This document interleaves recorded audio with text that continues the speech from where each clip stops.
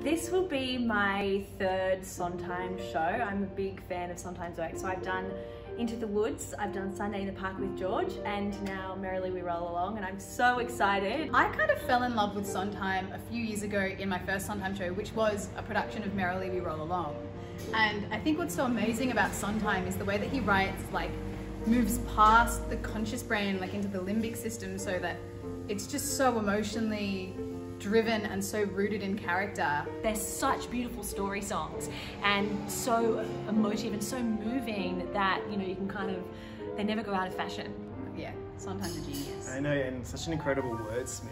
Yeah. His use of the English language to express the human experience is like kind of unparalleled.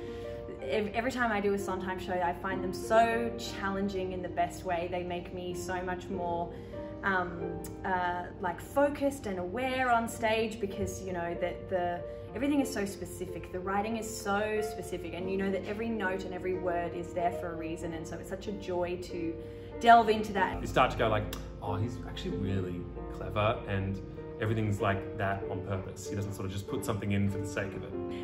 I think one of my first memories of Sondheim was actually him more as a lyricist. I remember as a child loving West Side Story. I loved Gypsy, and I sang a song from Gypsy, you know, when I was doing music at school. Oh gosh. If we weren't doing Merrily We Roll Along, I would probably say my favorite Sondheim is Merrily. But, you know, for the sake of variety, I really love Into the Woods. I think that's a really beautiful show, and the music is particularly stunning and always gets me right here.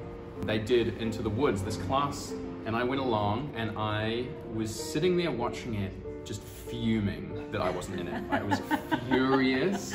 How can you pick a favorite? I think I love Sweeney Todd, Into the Woods. I love Merrily We Roll Along. I think Sunday in the Park with George is my favorite.